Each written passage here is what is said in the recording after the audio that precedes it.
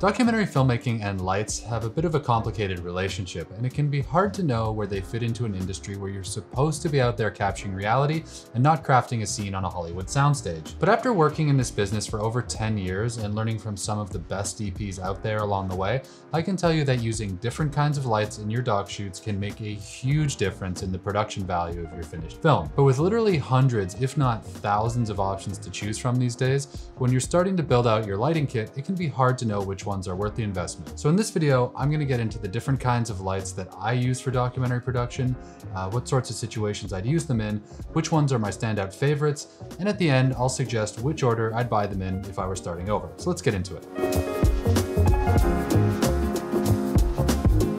Hey guys, welcome back. And if you're new here, my name is Luke Forsyth, and on this channel, I teach the skills I've learned over 10 years working as a documentary filmmaker and photographer. If you're into that kind of thing, think about hitting the subscribe button because I've got new videos coming out every Wednesday. Before I say anything, I just want to give a big thank you to everyone for helping me get this channel over the 10,000 subscriber mark. It's been such a great experience making these videos and growing this community, so thank you for all being a part of it. That also means that the applications for the 2023 mentorship program are now closed, and thank you to everyone who applied. I think there's close to 50 applications in total, so please be a little patient with me while I go through them all, but I will get there eventually. I'm really looking forward to working with one of you soon. All right, let's get into the video. Let me just say right off the bat, this is probably the best time ever to be a documentary filmmaker when it comes to lighting options. In documentaries, we usually can't have a dedicated lighting truck or a team of electricians on hand like you might on a Hollywood set. And portability is probably just as important as output. If you can't get the light to the location, or if it takes a dedicated generator to run it, odds are it's not going to be very useful. It used to be that film lights used massive bulbs and required a ton of power, making them pretty much impractical for run and gun shooting. But thanks to all the innovations in LED technology in the last 10 years, these days we're spoiled for choice. LEDs are lightweight, they don't draw a lot of power, meaning you can plug them into the average wall outlet without blowing the power grid, and they're getting better and better every year. But not all LEDs are created equal, and there are so many different kinds and companies to choose from that it might not be very clear which ones you should be looking at. At least it wasn't for me when I first started adding lights to my kit. The most common time in a doc shoot where lights are almost guaranteed to come out is during interviews. For a lot of documentaries, the interviews are the narrative backbone of the story, and since we often keep coming back to them again and again, it's in your best interest to try and make them look as good as possible. There are a lot of different ways to set up interviews, so I'm not going to get into all of them in this video, but comment down below if you'd like to see me make a dedicated video on interview setups. For the sake of keeping things to a manageable length in this video though, let's assume that your interviews have at least a Keylight and a backlight, which is the most common setup I often use in my own interviews. Sometimes there's a fill light thrown in there as well when I want a bit of a brighter look overall, but for me personally, a key and a backlight are usually enough for the look that I like. The Keylight is the main and usually the brightest light, and it's normally set up in front and just off to the side of the subject like I'm doing in this shot. You can change the angle of light to either get flatter, more frontal light, or more off to the side for a more dramatic, shadowy look. Those are personal creative choices, and you're gonna have to experiment to see what works for you and your taste. But what most key lights have in common is that they're big and soft. That means using relatively powerful lights and pushing them through some sort of diffusion, like a softbox. I'll just grab a quick phone video here so you can see what it looks like from my perspective, but you can see it's a pretty big light, and I think the total diameter of the softbox is 38 inches, so almost 4 feet. Soft light from a big source smooths out shadows and is generally flattering to faces compared to small sources without diffusion, which can be really harsh looking. So when choosing a key light, I'd suggest grabbing the most powerful spotlight style one you can afford that will accept a standard softbox attachment. There are a lot of different companies that make chip on board style LED lights, but I personally use ones from Aperture and now SmallRig. My biggest light, and the one I'm using right now for this video, is the Aperture 300D Mark II with the Light Dome 2 softbox attachment. Aperture were pioneers in the affordable LED lighting game, and I'm guessing most people have heard of these, and they're really popular for a reason. I find the 300D to be a good balance between portability and power, and I can also take the softbox on and off and just point it into the ceiling to brighten up a dim room. Just make sure you get a softbox like the Light Dome or some sort of diffusion system, because this light on its own is way too strong to make faces look good. If I needed a really powerful key light for pretty much all interview scenarios, I think the 300D Mark II is about as good as you can get. Backlights, on the other hand, are placed behind the subject, and their main purpose is to separate the subject from the background, which makes a 2D image look more 3D. If you look at a lot of interview setups, you'll start to notice subtle highlights coming from behind and on the opposite side of the key light.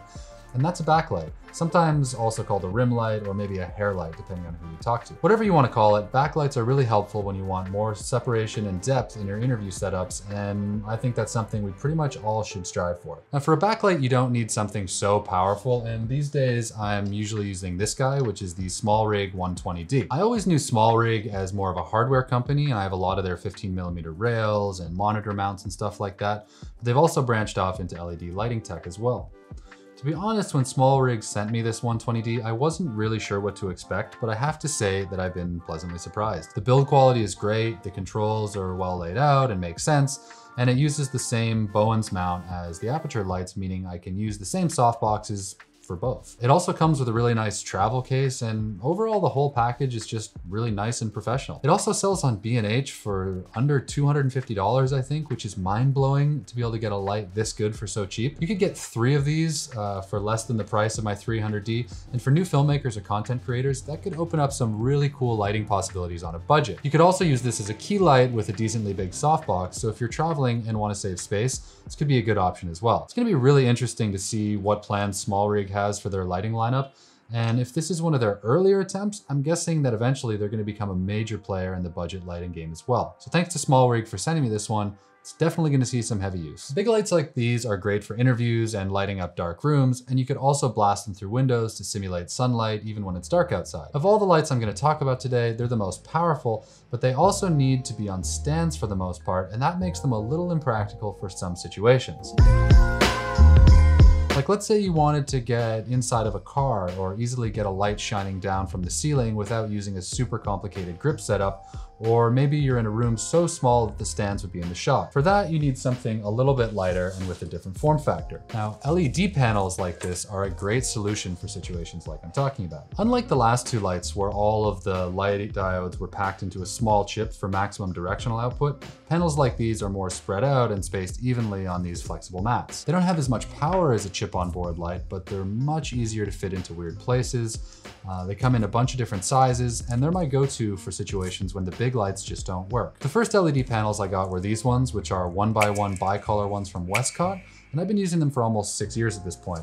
They're flexible, magnetic, waterproof, and small enough to fit in a backpack, or even gaff tape on a ceiling, or you can even roll them on a tube, stand them in the corner, on the dashboard of a car. The uses for these things are endless. They come with me on pretty much every shoot because they're so versatile, and I can fit 2 of them with all the control boxes and cables into a small photography backpack. I also have a softbox and China cube attachment for them, so in a pinch they can be used as an emergency key light, though I wouldn't really do it if I had another option. That's really the main problem with these lights, is that they're just a little too small to be used for interviews. The China cube attachment, also from Westcott, does help quite a bit, and in my opinion is a much better option than the softbox if you want to use these as a key light, but a 1-foot source is always going to be a bit small for my taste, and so if you have the option, I'd go for something a little bit bigger. And that's where this guy comes in.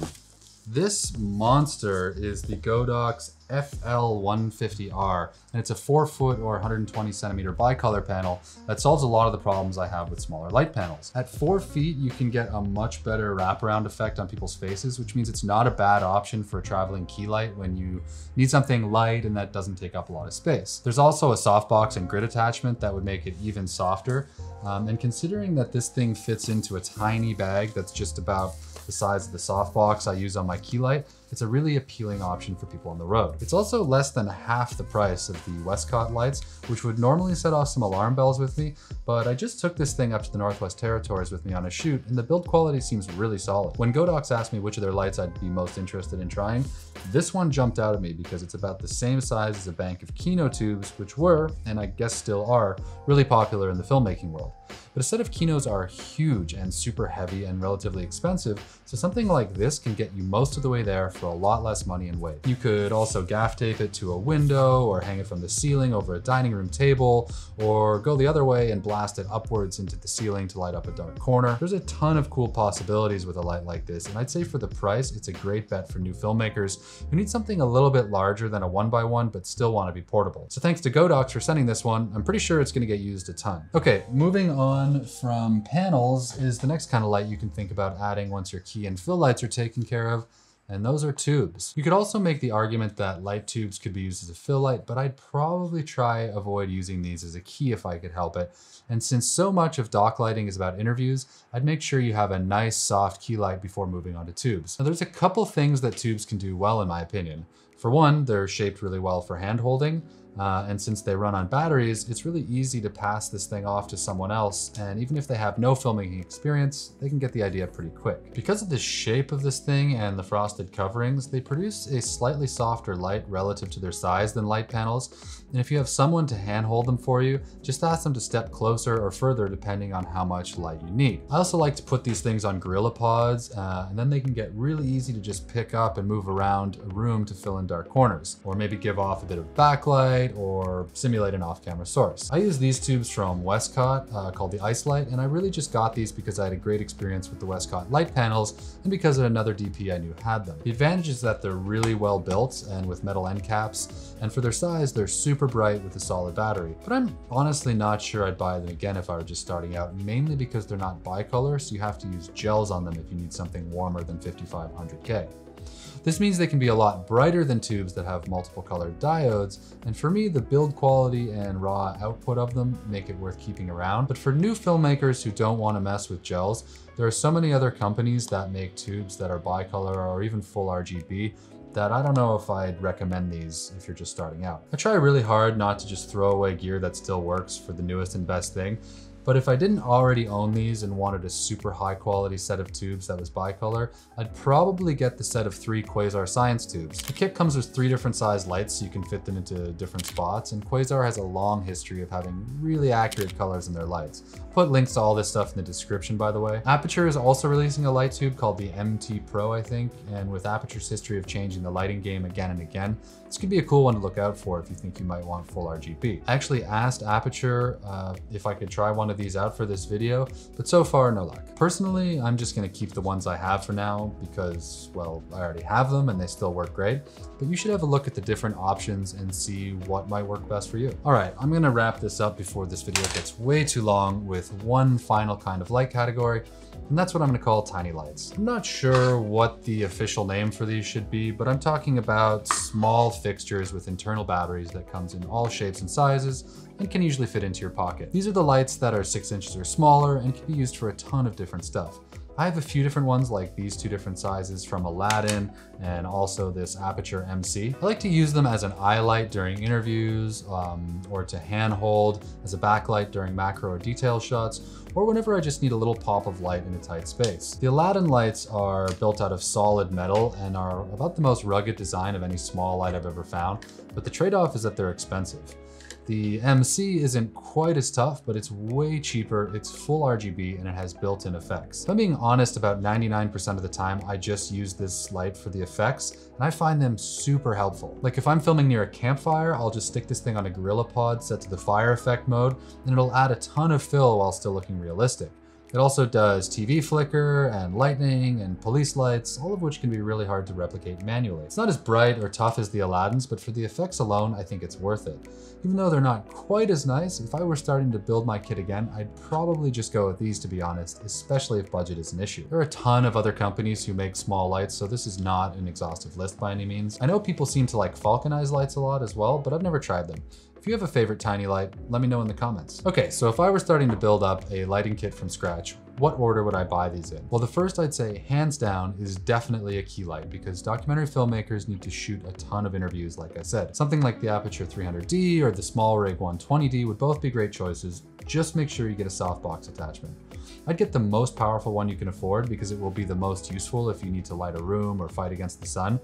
But then they take up more space in transit, so that's also something to think about. Next, I'd probably get a panel light of some sort. A 1x1 is great for portability, but something like that Godox 150R I mentioned has a lot more output and could potentially replace your Keylight if you're really trying to save weight. After that, I'd say go with 1 or 2 tiny lights, probably an Aperture MC or 2, just because they fill a role that the Keylight and panel lights can't because they're so small. Whatever tiny light you go with though, I'd highly suggest getting one with effects because I use them way more than I ever expected. Lastly, I'd say get a tube or 2 if you think you'll use them.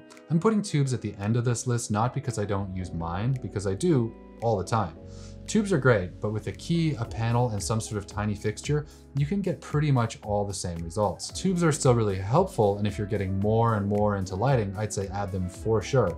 But if you're just starting out and the price tag is getting a bit much, I might hold off for a while. Let me know in the comments if you disagree with the order though. I always love to hear what people are using and how. All right, that's it. My take on some of the best lights for documentary filmmakers to look at the end of 2022, which ones I personally use, and what order I'd buy them in if I were starting again. There's links to everything I mentioned in the description, and as always, if you found that video helpful, think about subscribing to the channel or giving the video a like so the algorithm gods give me some love. And if you did like that video, you might also like this other one I made about gear I use to film in harsh environments.